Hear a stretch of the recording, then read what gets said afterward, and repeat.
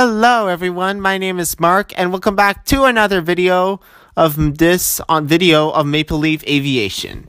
In this video of Maple Leaf Aviation, we'll be looking into the much forgotten mystery of Air Canada's once low-cost, no-frills leisure airline within an airline. You may be thinking about Air Canada Rouge, which is exact concept that is operating in the skies today. However, we are actually going to be looking into today's subject matter on the long gone Air Canada Tango.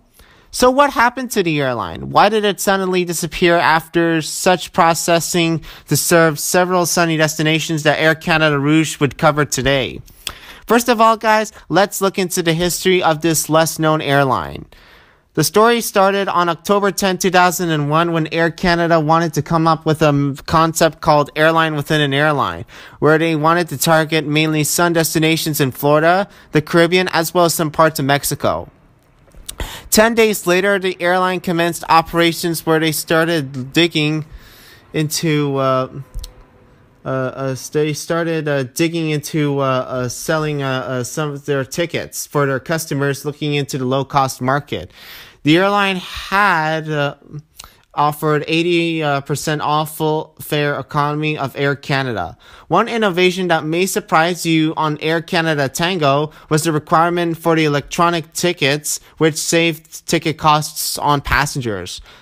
But shortly, looking into the airline's fleet, Air Canada Tango had operated two types of aircraft, the Boeing 737-200 and the Airbus A320-200. But shortly after, the airline has suddenly ceased operations, ending all their scheduled flights in 2004. So what happened? Well, it's kind of hard to explain.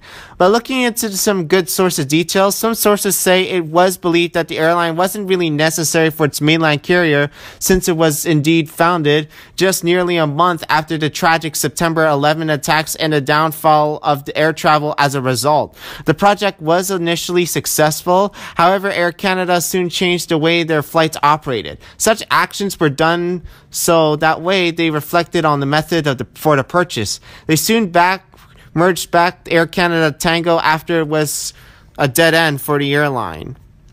Despite their shutdown, the website was actually still active, but still redirected to Air Canada's main website until lately as the third quarter of 2018 when it was finally taken down.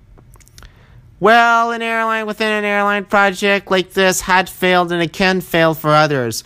However, if we look back into today in 2021, Air Canada has launched a similar concept that most of us should be familiar with, and that is, of course, Air Canada Rouge.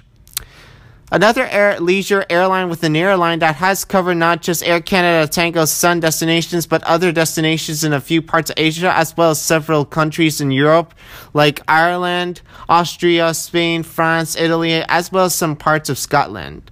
Have you ever flew with this low-cost airline of Air Canada? Let me know in the comments below. Thanks for watching another video of mine, and before I set you guys off, don't forget to comment below what you think, like this video instantly by hitting that big thumbs up, consider subscribing if you're new to these parts, and last but not least, safe travels for everyone. Bye.